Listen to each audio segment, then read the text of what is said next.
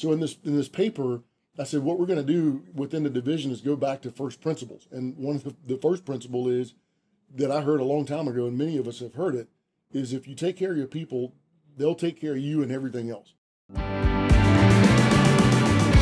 Broadcasting from the center of the military universe, Fort Bragg, North Carolina. This is the 18th Airborne Corps Podcast, the official podcast of America's Contingency Corps.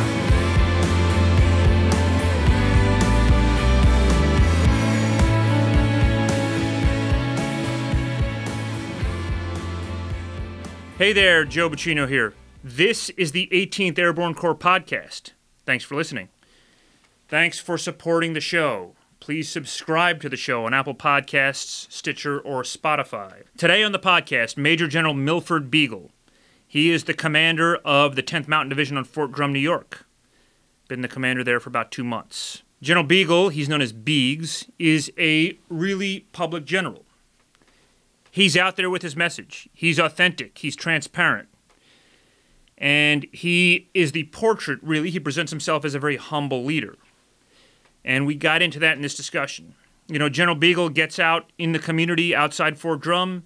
He's in the media often. He communicates with his troops in the community he serves. He's on social media. One thing you can tell is that he loves leading the 10th Mountain Division. There's no question about that. He and his wife, Pam, are from South Carolina, but they've served on Fort Drum previously. In 2017, he was the division deputy commander under General Walter Pyatt. And after that, he commanded the training command on Fort Jackson, South Carolina. General Beagle received his commission in the infantry after graduating from South Carolina State University in 1990. And he's gone on and had really all the infantry jobs that you'd want a general to have. He's led at every level. He's led and commanded at every level. And, you know, he's one of the Army leaders that has a lot to say, and he's one of the Army leaders that everybody has something positive to say about. So, you know, I wanted to have him on the show.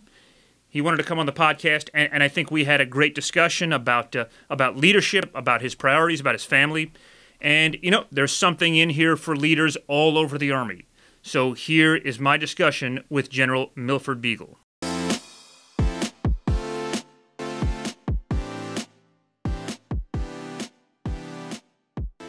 Well, you know, I know that it's been 60 days. You took command on July 12th, and we're coming up on 60 days. It's certainly been an eventful 2 months, really, for you, for 10th Mountain Division. You've had the emergency response in Afghanistan. You're dealing with, as we all are, dealing with the Delta variant, particularly the high-risk categories outside of Fort Drum. Mandatory vaccine. You had a CPX, a computer exercise for your division headquarters. And you're assessing the organization in the meantime. So, you know, I think it'd be an interesting time here to see what you've learned about your 10th Mountain Division, sir. Yeah, no, and those are all great points. You know, the one point you forgot to mention, we had to take a son back to college too. So you throw that dynamic in the mix, that makes for some emotion, you know, in the household, everything else. But I'll tell you, given everything you said and everything that has occurred in the last 60 days, and I tell people here, you know, on installation, you know, it feels like 6 months. And I never say that in a bad way, because even though 60 days is, you know, fairly short, it truly does. Feels like 6 months with all the things that have gone on. But the learning curve for me, given, you know, familiar terrain with the division, the people, it's gained us a lot, you know, just by knowing that and knowing the capabilities and knowing the culture of the organization. And that's really what I've seen, you know, highlight itself in spades, is that, you know, mountain tough mentality that we always talk about, the being ready, you know, aspect of things, you know, and we've demonstrated that over the past several weeks with the emergency response. And then, you know, that wraparound with the community. I mean, you know, a lot of engagement, dialogue with the community, and they're just as understanding as I remember it from before, as well as supportive.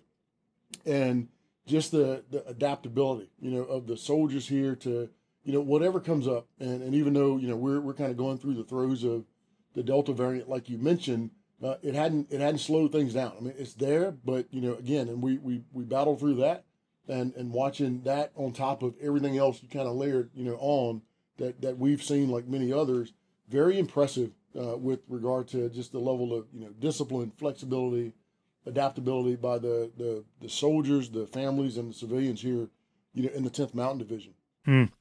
It's interesting that with all this going on, you mentioned that yesterday I didn't know this, you did a number of interviews yesterday. You're doing something, I think a town hall on Facebook after this. And, watching this from afar, you're getting your message out there. You're on social media. You're a presence in Watertown, in the local news. So why is that important to you in this role? And have you always done that?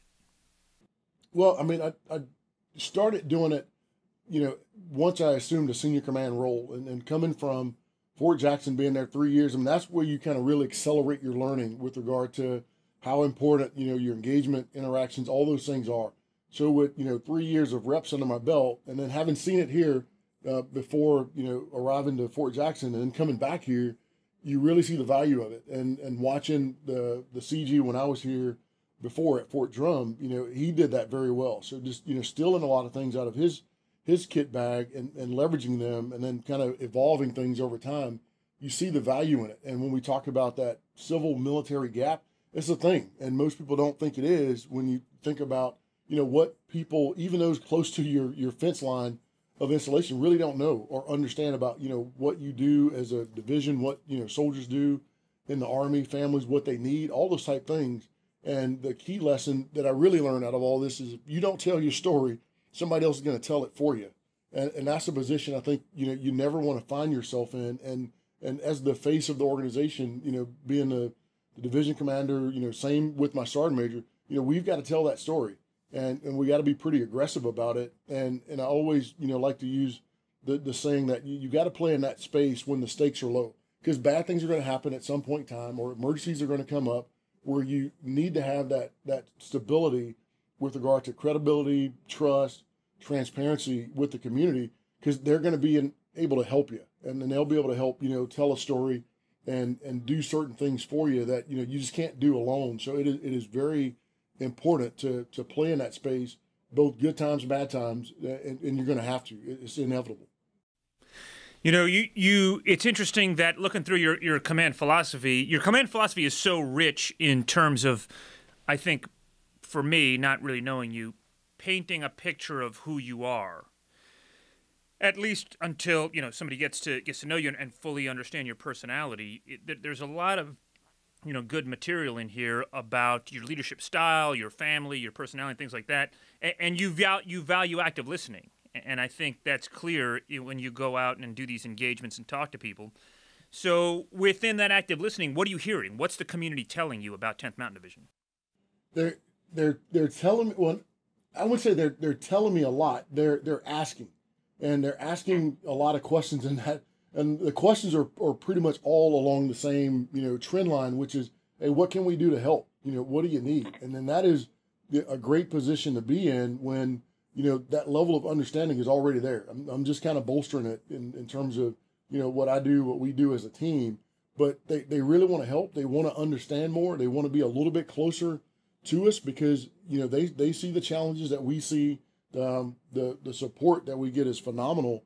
And there's really not a lot of, concerns, just because I think there's always been a pretty good track record of our dialogue interactions with the community.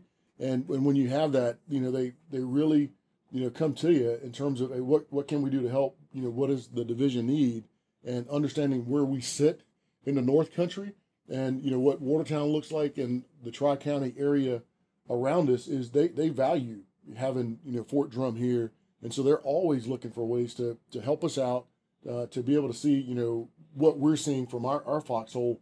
And so it's great when you can, listen and figure out, what is it we need to do or not do that, puts us at odds with anything that's going on in that Tri-County area. And I just said it yesterday to one of our local assemblymen. I said things that are good for, Fort Drum are good for the North Country and vice versa. They have to be, right? We never want to be at odds for, things with regard to training. I mean, encroachment, all those type of issues. And it is very good to hear, those questions always come up in almost every single engagement I have, out in the community. Mm-hmm. I do want to talk about your priorities in command and your priorities with your subordinate leaders, but, I found this document, My Commitment to Mountain Leaders, something that I thought was interesting. I know that you invest in the history of the 10th Mountain Division, and you find, a lot of meaning in the division in Fort Drum. And there's this story. I didn't know this story, but and I pride myself on knowing my history, but the founders of the 10th Mountain Division formed the Mountain Training Group, and basically to form, man, train, equip, understand the employment of mountain warfare, organized for combat in that sense. And you have a nice parallel here, an interesting parallel, in terms of reorganizing the 10th Mountain Division for large-scale combat operations.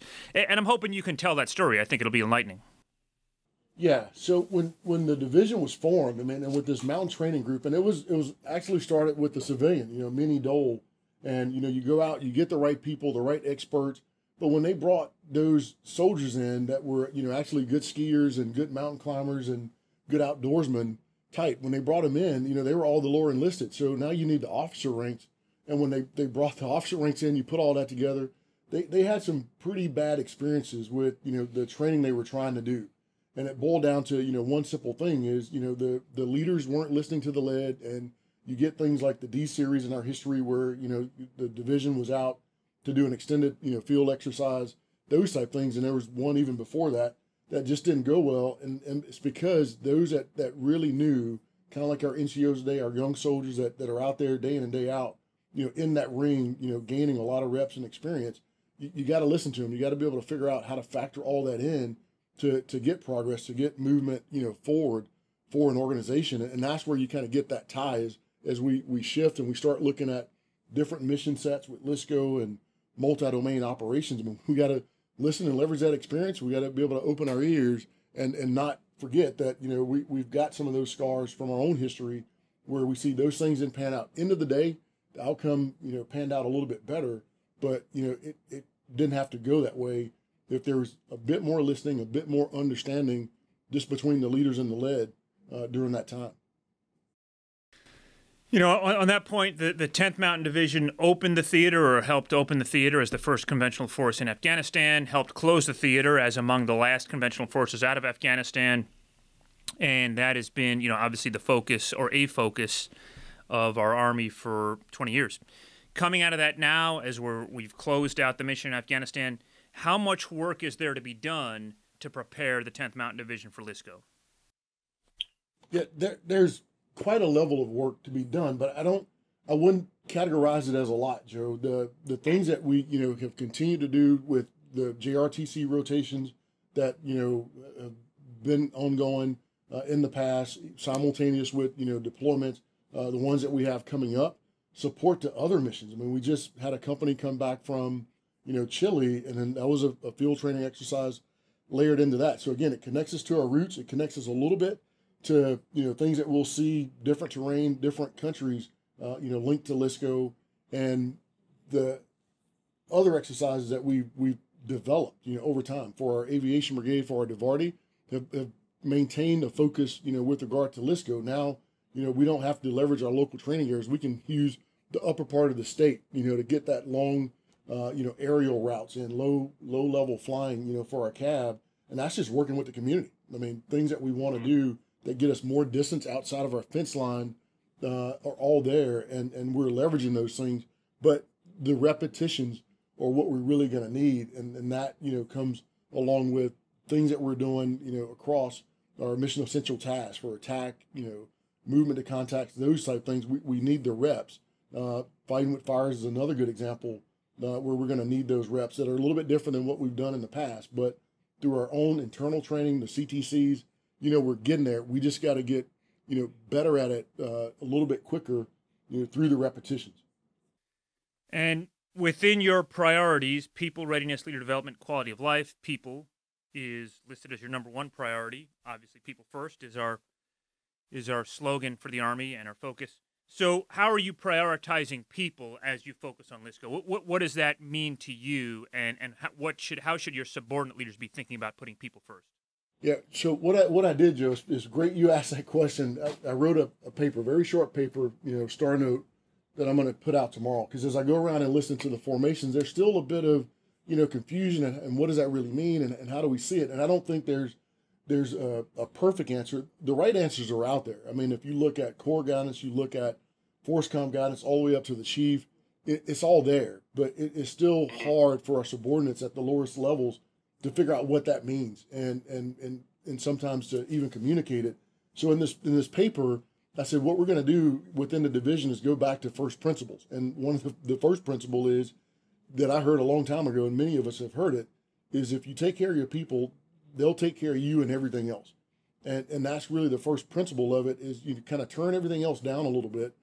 Don't try to look at it on that spectrum of, is it time off to, is it, something else? It's just take care of your people. And one of the ways to do that, which is resonating, with my commanders and command teams, is, when you talk about readiness, PS and R equals T. And we kind of use that equation to get us there, because we take care of the P in that PS and R, with our people, dental readiness. I mean, all those type things, that allows us to get at, better training over time, because there's no distractors. Nobody's on the bench per se. Everybody can play. We can put every soldier on the field. When you look at simpler things, it talks about our reception, our integration. I mean, every newcomer's PT, I do, or the sergeant major, or one of my DCGs, the newcomer's briefs, we're all there, spouses are there, and it links to that too. It's doing those things right. And that will allow us to, keep that priority number one, take care of people in multiple ways without making it overly complex and making leaders feel like they're burdened to do a whole lot of things. It just boil it down to that simplicity of, take care of your people, and however you do it, you're probably going to get it right, get it more right than you get wrong. It's going to take care of everything else. Everything's just going to be exponentially better to include our training. Yeah, yes, sir. And in terms of really everything you're talking about here, a factor, I don't know how big of a factor is COVID, but, we're a year and a half into this now. I think perhaps it's just a part of everything that you're talking about, and it's part of life and service in any Army unit. I know we have a little bit of COVID fatigue here on Bragg. I guess everybody probably does. So how big of a factor? The Delta variant is new, but it's still COVID. How big of a factor is COVID? How much time do you spend on this problem? About daily. We talk about it. We're past the point of daily cubs, commanders updates, things like that. But we pull them in when we really need it, when we know we need to get ahead of something and kind of set the conditions, so it's not as big of a disruptor to what we're doing, day in and day out. So I'm pretty sure, just like a lot of other divisions, weeks before, kind of getting the read on the mandate's going to come out for vaccines, mandatory vaccines. Then we're huddling, trying to figure out, how do we make this better? How do we set the conditions so that we can smoothly operate when that mandate does come down, and not let that detract from everything else. And I think I'm very pleased with just how everybody has adapted to it. To go back to mask indoors, those type things, not really an issue. In terms of public facilities, you hadn't seen a lot of just hand wringing and consternation about that, whatsoever, which is very good to see as we flowed into this week, just with bringing everybody in, for first dose, the second dose type things, and then trying to figure out, okay, who's not going to want to take the vaccine. That is going well also, because at least it gives us, the ability to account for who's who and who's going to be in kind of what category as we go forward, and being able to explain that. And so just taking that time to set the right conditions for, the soldiers, the families, has made things, really smooth. I wouldn't say as smooth as they can possibly be, but they've made them a lot smoother as we deal with everything else. Yes, sir. On a kind of a more personal note for you, I know your son Jordan. I've never met him, but he's a captain in infantry. I believe he's a company commander in Fort Benning. Is that right, sir? Right, that's correct. So he's a first lieutenant P. We're just waiting on him to pin the railroad tracks, but he's a company commander down at Fort Benning for OSA. Oh, okay, great. Okay. And I imagine you're just in daily contact with him. Does he kind of come to you for leadership, or does he focus on his career, you focus on yours type thing? What's your relationship with him, sir? Yeah, so, our relationship is awesome. It's great. He spent all of his life traveling around point to point, place to place. But it's like any other parent, right? Dad can tell son something and, don't quite believe it right off the bat. Joe could tell my son something. He's like, oh, that's great. That's like awesome idea. Never heard that. And I can say, I just told you that like 2 days ago, So it takes a little bit of, and that's not with everything, but, you know, kind of in general, is just, and we laugh about it. That's something we do talk about, you know, often, but he will, when things are, you know, tough for him, or he knows, you know, I've got the experience in it, he will, you know, call me up and we'll have the discussion. I'll kind of walk him through, and here's things to think about.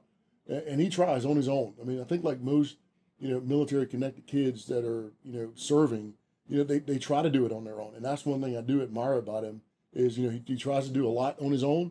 He's not going to wait to break glass in case of emergency. He knows a little bit better now to not let things run completely off the rails before he calls me. But he'll call me when he knows he's close. When he's got to pick up that hammer, he'll call me before things really get out of whack. But he is doing so well. I'm very proud of him. And the thing that I told him going in, I said, if you got a good first sergeant, you're going to be fine. And he does. He has a great first sergeant, and that first sergeant is coaching him and teaching him, you know, what right looks like in a commander. And I couldn't be more proud of the two of them, you know, as a team. And then Jaden just went back to, I believe, South Carolina State? That's correct, yeah. Took him back. And he's a senior there. And then I guess no military ambitions for Jaden, sir? Is that, or you don't know? No, he's the 180 out. So he's a sociology major. If you were to see his hair, I mean, it's probably down to his shoulders. I mean, he doesn't want to cut that, so he's kind of, you know, on his own path. But very, very smart, very proud of him. I tend to tell him he's kind of got a bit of a political mind. Not sure where he gets that from, but that's, you know, kind of the area that interests him and all those things. And he did at one point in time. We actually thought he was going to be the West Pointer, because that's all he talked about as a kid. And then his brothers kind of think he looks at it as stole that dream from him. So he's pursuing a different path, but a great path. I mean, you know, that he's on. Yes, sir. And you know, the only reason I ask you these things, not to pry on your personal business, but you do talk about your family a lot. You're proud of both of your sons and your wife, your family. And I think, you know, people, I think, personalize you, or it helps your subordinate leaders, your soldiers, personalize you. I've heard people talk about it because you do talk about your family a lot in terms of, you know, its relation to your personal life, your leadership, and it's all kind of tied together with you.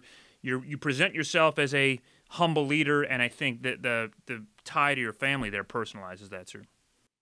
Yeah, no, and it goes back to, again, you know, where you come from. And I often say, you know, how you grew up. I mean, how you were made. I mean, the people that made you, and not only personal life, but in the Army. But I mean, very humble beginnings. I have no issues telling people, you know, I grew up in a trailer, you know, not quite a trailer park, but just very humble beginnings. And you go through things in life where, you know, you experience, you know, not having lights or not having, you know, power, you know, in that sense, or other things, but not being, you know, dirt poor, but you really appreciate everything that you have in life and everything that you've gained. And I've bumped into more leaders in my career, you know, same type way.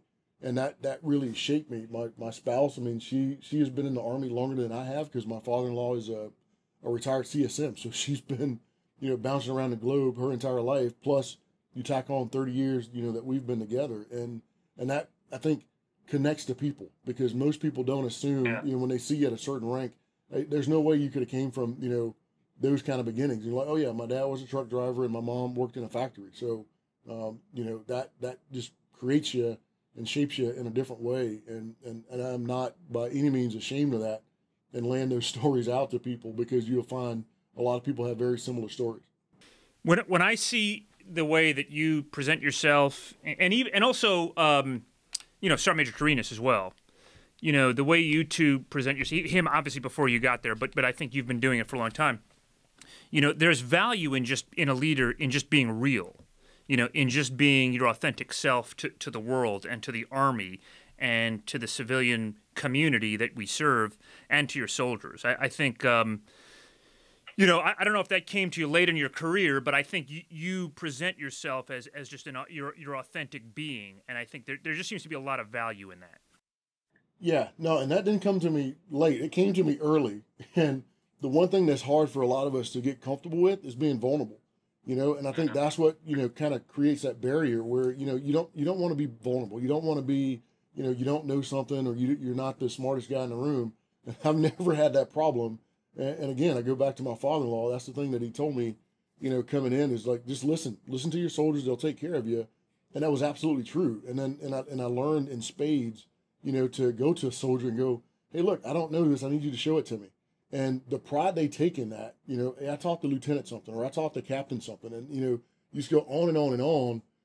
That it no longer makes you vulnerable, in that sense. It does make you real to people. And I think that's what, sometimes hurts us as leaders is we don't want to be vulnerable, whether that be in front of, our soldiers or community, but we're human just like they are. So audio and video's got to match. So if I say I'm human just like you are, then I've got to show some of those cracks in my armor, and then they believe it. If not, then they're never going to believe you in that sense. Mm. And on that point, sir, you've had an incredibly successful career in the top 1% of your cohort since coming in the Army. And so, what were some of the early experiences where you were not as successful that shaped you? What were some of the things that you reflected on that build you out as the leader you are today, sir? I think the first was my first duty assignment, and I wouldn't call it wasn't a failure by any means. It was a fact of things I didn't understand or I didn't get or didn't appreciate. And I tell leaders now, I said, it's not about where you go. It's about what you do wherever you get assigned. And I tell that to every leader. Don't try to pick a place and go, if I get to, post X or Fort X, everything's going to be great. I'll be a great performer. And I learned that in my first assignment.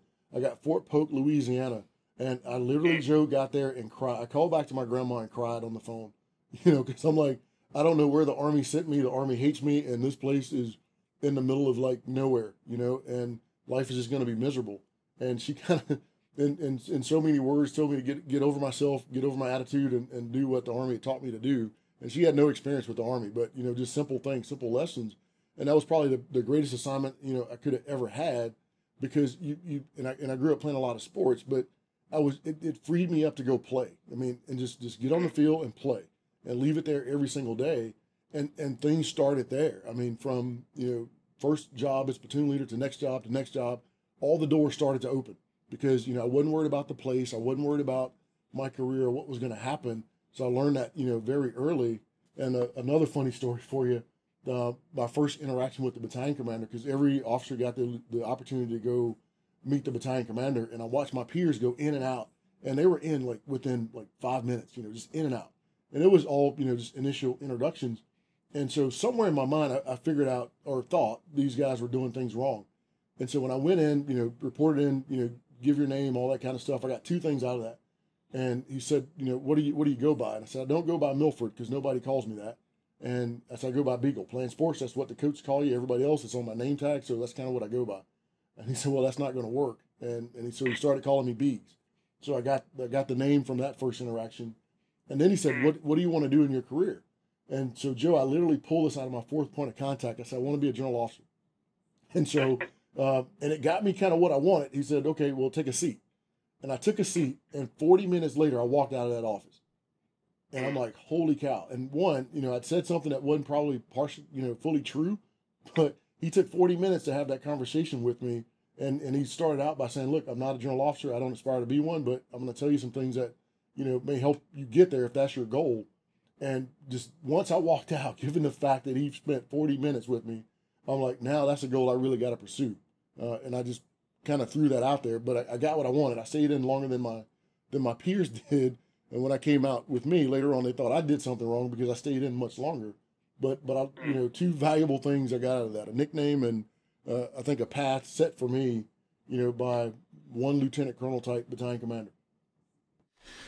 Well, that's a great story, sir. It's really, I think, obviously a formative experience for you. And as you approach, your subordinate leaders and you look at your company commanders, first sergeants, and below, what should they primarily be focused on? Where do you want them to focus primarily? One, I tell them to focus on, their skills, being good at what you do, whether it be, a lieutenant, and just like this morning, talking to newcomers. And that same question came up. And I said, whether it be related to your MOS, be technically proficient. Nobody's going to ask you at your level to do more than you're required to do. Granted, we ask people to fleet up a little bit, based on, ranks and some gaps in our formations. But nobody's going to ask that lieutenant. So I'm not going to ask you about strategy. But I want you to be very good at, technical, tactical aspects of what you've learned in school. And then we're going to groom you from there. So don't put extra burden on yourself. To be fit is the other thing. And I laid out the statement that I heard, as well a long time ago is, no soldier should cry from the grave, I wasn't trained and I wasn't fit. And we can provide that to everybody. We can train you and we can keep you fit. So that was, the second thing, I laid out when I got that question. And then the other thing is, just be a good leader, be a good person. And I said, that's one thing I want you all to be, is just be a good person, and we say that a lot, but you have to keep saying it because, it's how you talk to people, how you treat people. Even when you're angry, upset, it means something, and that's going to carry a long way. So those are 3 points I dropped this morning based on that exact same question. Well, sir, I do want to thank you so much for your time here. I want to be, respectful of your time because I know you've got this town hall coming up and, obviously towards the end of the day, busy schedule here. So, if there's any kind of note that we can close on here that's your message beyond 10th Mountain to the broader, Army, 18th Airborne Corps. There are a lot of people who listen to the show who are, middle career, kind of middle management of the Army, sir, your field grade officers. What's your broader message to the force, sir? Yeah, the thing I would say, and again, I go back to, things I generally say, kind of stay on your message, right? Is be optimistic and look at the things that you get to do. And I told everybody in that room, and even at PT with the newcomers, they looked at me with a surprised look, and I said, there's two things you have to do in life. At least we were told. You have to die and you have to pay taxes. And I said, but one of those is not true. I said, there's a lot of people that don't pay taxes. And, we have to die at some point in time, unfortunately. But you have to make choices every single day. And I said, none of you have to be here. And I got this big look from some. I said, you don't. Think about it. You could have hit the snooze button and you didn't have to show up to PT. We typically don't like those consequences. But you have to look at things. This is what you get to do every single day. I mean, everything you volunteered, you're on the team, you got the jersey, and this is what you get to do every single day, regardless of what kind of day you're having, what kind of environment you're in. It's all about you. It's your piece, your part, and keeping your mindset right. And so the four things you got to show up with every day is, right place, right time, right uniform, right attitude. And I said the attitude is your choice, right? And you got to make the choice based on, what you get to do. You get to come to PT. You get to sit in this newcomer's brief, not necessarily listen to me, but you're doing something that a lot of folks don't necessarily get to do. And it's always about, what you get to do every single day. And I get this opportunity to interview with you, so it doesn't take any time for me. This is something I get to do, and I'm very happy to do it. Well, sir, we're happy and honored that you did do it, and thanks for such a great positive message and for all your leadership, and obviously our best out to the entire 10th Mountain Division in Fort Drum, sir. All right. Thanks, Joe. I appreciate it, and climb to glory. Climb to glory, sir. Thank you so much. Take care. Sounds great. Okay, that was a great discussion with General Beagle. There's a lot to think about there in terms of leadership, in terms of his priorities. And, like I said up front, and like I said during the interview, frankly, he's a candid leader. He's a transparent guy, not afraid to be vulnerable, humble. And he's obviously, so proud of his family, his service, and he's so proud of his 10th Mountain Division. So, all right, I want to thank you all for listening, and please continue to listen. Subscribe to the show if you have not done so, and please leave a 5-star rating and a review for the 18th Airborne Corps podcast. Thank you so much.